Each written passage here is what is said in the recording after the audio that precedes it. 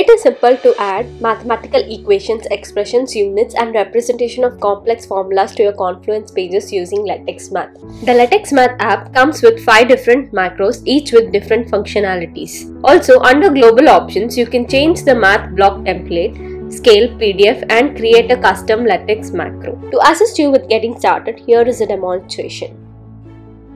This macro aligns equations or symbols with the surrounding text. Open any page in Confluence and click Edit. Go to the content where you want to add the formula and add LaTex Math inline macro.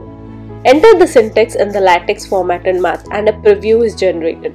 Click Insert. Publish the page to verify that the equation is successfully rendered. This macro displays the output on a separate line with selected horizontal alignment. To add an equation, go to the content where you want to add the formula, add LaTex Math block macro. Enter the syntax in the LaTex format in Math and a preview is generated. You can choose the horizontal alignment. Now, create an anchor for your equation. This anchor is used to link equation across pages and spaces. So here is a tip. Specify an anchor that is relevant to the equation so that you can easily remember it. Once you have specified the anchor, you can refer to the equation across pages and spaces with LaTex Math block reference macro. Now go to the content where you want to refer to the equation, add LaTex Math block reference macro. Enter the anchor and the name of the page where the required equation was created.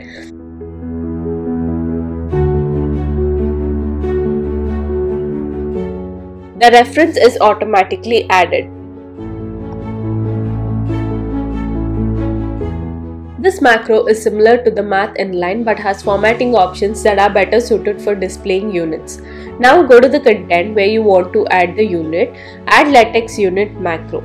Enter the unit in the LaTex format and a preview is generated. Then click Insert. Publish the page to check if the unit is rendered properly. This macro, like the table of contents, allows you to create a list of equations you have used from the same or a different page. Go to the content or page where you want to create the list of equations, add the LaTex list of equations macro. Search for the page that you want to link the list of equations from and leave the parameter blank if you want to add from the same page. To display the anchor that you have specified during the creation of the LaTex Math block macro, check the Show Anchor box. To include equations from the child pages, check the Include Children box.